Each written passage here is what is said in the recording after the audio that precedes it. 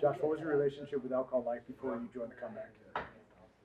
That's a great question. It was detrimental to my life. Um, Something I thought I needed all the time. I'm just rambling thoughts. Yeah, I had control of my life. Had control in several areas of my life. Really, What's the relationship with the alcohol now after being part of the comeback? it's night and day, different. It doesn't have control of me. It doesn't have control of a lot of areas in life. Just, I mean, because of the program. I mean, it's unbelievable. Something I never thought was attainable, to be honest.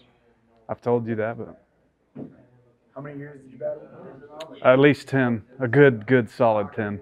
Day in and day out. Every day. I mean, every day. No off days. Every day. What do you think the biggest gift the comeback has given you? Because ultimately, Josh, you gave it to yourself. Hope. No, I mean it. Yeah. Just that I didn't have hope. I didn't think it was possible.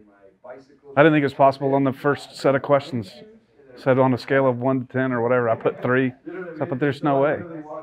So I tried all these other things, and nothing would work. So I wasn't. It gave me hope.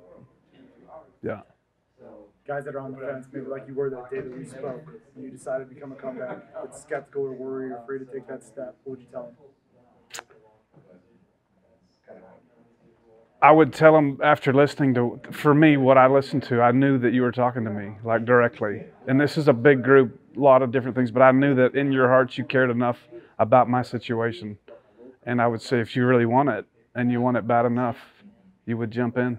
Even if you don't even know anything about it, know what to do or what's next. If you really are that desperate like I was, like absolute desperation, then you would do it like I did it, because I didn't have any other choice. Either do it or die. Yeah, that's it, right? That's it.